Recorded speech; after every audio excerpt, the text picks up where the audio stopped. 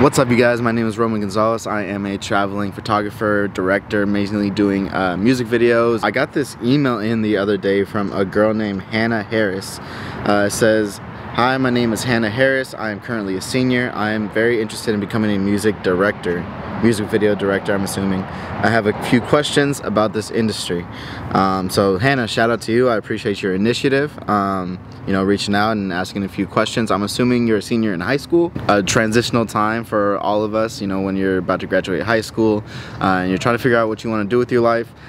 So big kudos to you for reaching out, making an effort, and trying to get your feet wet. So shout out to you, Hannah Harris. First question is, what do you like about being a videographer and even directing some music videos? So what I like about being a videographer is that I'm completely in control of my success or lack thereof.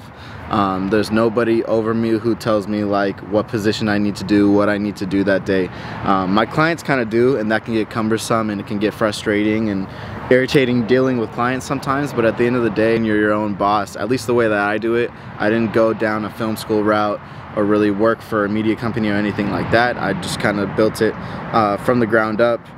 So that's really what I like, is that it's all on me. I have no one else to point the finger at for my successes or my failures, my progress or my lack thereof. Why I love filmmaking in general is just being able to speak to people through art, that something that transcends something like film, that's visual and audio and dialogue. It transcends language, it transcends culture, it transcends communication with another person, and you can actually develop a story to where someone goes through a viewer goes through an emotional roller coaster, feels emotions, grows attachment to a character, to a movie. I really love just storytelling. I'm not really good at art in any other sense, so that's just always been how I express myself. What is the hardest part of this industry?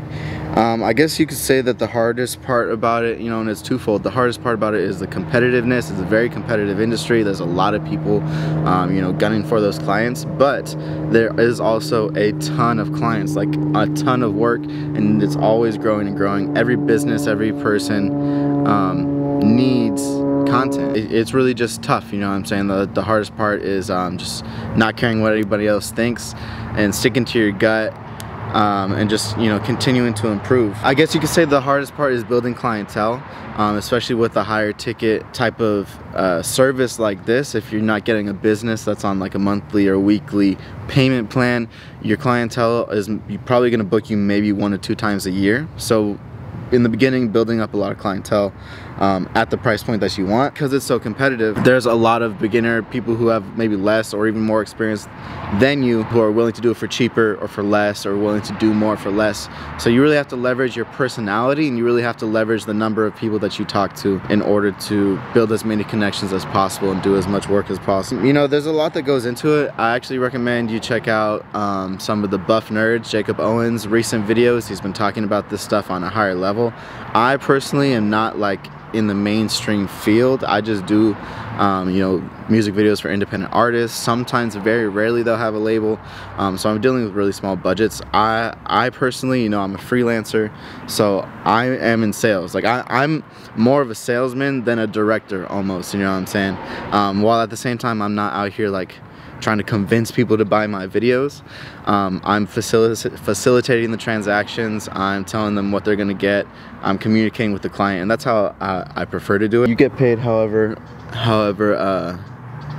you set it up for yourself to get paid. You're in control. My experience, I'm talking about someone who started off doing free music videos, and then I did $50 music videos, $150, $300, $500, $1,000. Built my way up like that. I've done 400 plus music videos all over the country. Used to live out of my Prius, just going city to city, state to state, doing cheap work wherever I could find. I hope that kind of answers your question on how directors get paid. Does every music video shoot have a producer? I have never worked with a producer. It's kind of the next level for me. I would love to work with a producer, but all of my videos up until this point are produced by either myself or the artist, or a combination. What advice would you give for somebody wanting to do this as a side hustle job? My first and foremost advice is to just get out and start practicing. The more you shoot, the better you're gonna get. I recommend you check out my tutorials playlist on this page. I have tons of info about, you know, how to shoot, how to get good at shooting, how to get good at the whole process, and I'm obviously open to questions as well, so feel free to drop that in. You gotta make sure before you start charging people that you know how to use your gear, you know what your aperture means, your ISO, your shutter speed, you know how to handle your color temperature. Basically, you need to be well versed in your craft before you start charging somebody. So I recommend you do a ton of work for free, for fun, no strings attached. Maybe you don't even ever edit it, but that's how you get good and comfortable with your gear and with making money as a side hustle. You just got to get good, and it takes lots and lots of practice. I'm talking about hundreds of hours of practice. Okay, so what's next? Describe a day in the life of a director and videographer. So for me, man, there's like a lot that goes into it. I just kind of like do what I have time for. But on an average day, who knows? I might be spending like 15 hours editing. I might be on set for a few hours. I might be on Instagram in the DMs trying to find people. I might be running ads. And my behavior as a director and videographer over time has changed. I'm not doing the same types of behaviors today as I was a year ago or a year before that. Your behaviors change as you grow. I used to do multiple videos a day. Like, that's how I was able to make a decent buck, is I'd shoot at least 1, maybe 3 or 4 music videos every day. And now I'm shooting a lot less than that, but I'm putting a lot more time and effort into the various things that I do. Pre-production, you know, sometimes I might be out location scouting. It really just depends.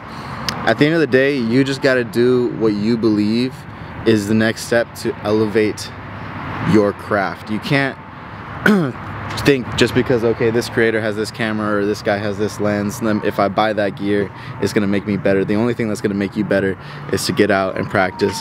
And once you get out and you start doing some different client work, you may find that you don't even like doing music videos. You like shooting real estate videos, or you like doing you know, baby shower photos or whatever. I really encourage you to just get out there and have fun, do as much as you can, find what you like. Once again, thank you, Hannah Harris, for submitting your questions. I appreciate you. I hope I answered them well enough. If not, feel free to drop any other questions in the comments or back to my email. I appreciate you. I hope you are enjoying the content. And how did you find out about me? If you're watching this video, whether you're Hannah or someone else, I'm curious. How did you find out about me? Drop it in the comments below. Hit subscribe if you haven't already, and drop a like on this video, especially if you're thinking of becoming a music video director. Let me know. I'd love to touch base with you. Appreciate you guys. Lots of new content coming soon. Peace.